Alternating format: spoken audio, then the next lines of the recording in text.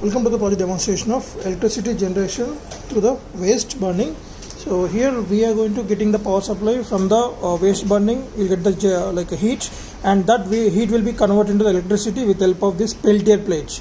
So this is the heat sinks and this is the cool side. When we are heating the waste at this section, then the generator voltage will be generated from this Peltier plate, and that is input to the battery pack through this charging circuits. As well as parallelly we are going to measuring the how much of voltage is generated from this Peltier plates, this thermoelectric plate that will be monitored on this multimeter as in voltage mode. So here the concept is like this thermoelectric plate works based on the Peltier effect. So Peltier effect nothing but when we are heating the one side of the Peltier plate, thermoelectric plate, then parallelly we need to cool down the other side of that one. Then due to this temperature differences, this thermoelectric plate will generate the voltage from this PN junction diodes inside that plate, and that is nothing but the voltage for charging of this battery. Once this battery is charging, we can utilize that. Parallelly to the cooling side of this fan we place that, and for that we are going to provide the supply to on and of this fan, and same thing voltage is input to this load DC lights. We are going to utilize that for utilization in the grid customer section. And coming to the charging slot, there we are providing the two ways of charging, two sources for the charging.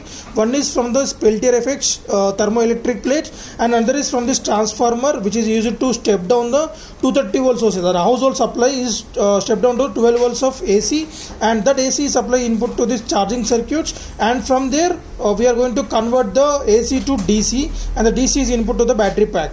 So if you want to charge a battery, just on this power supply to the transformer, then it will get fully charged in a duration of 6 hours to 8 hours maximum. After that, if you forgot to off this charger also, this charging circuit will block the current flow from the charger to the battery when it's get fully charged. Means we can protect the battery from overcharging, right? And the next is, see here we can see the same charging circuits, but here this charging circuit will act as a polarity correctors. Means if you cool this plate, if you heat outside also, then the current will be changes direction, so the polarity will be changes over here. So then in order to rectify that polarity, we are making use of this 4 diodes to convert that polarity correction, and after the capacitor is directly input to this 12 volt battery.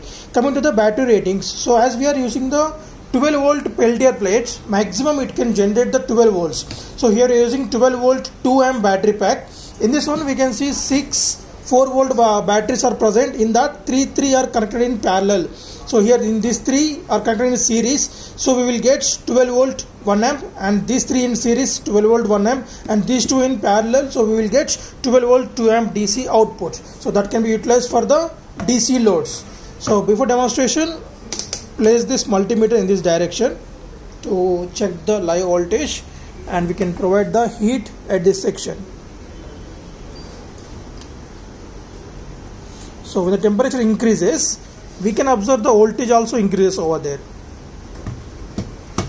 So if you place the more heat,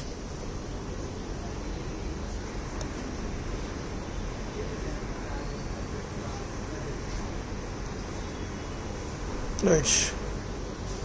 So when you place the more heat to this side, then parallelly we need to on the cooling side fan also, in order to protect the Peltier plates from overheating at the heating section side.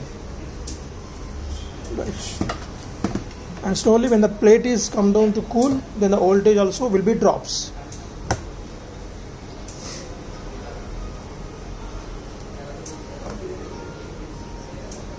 Right, now the voltage is dropping.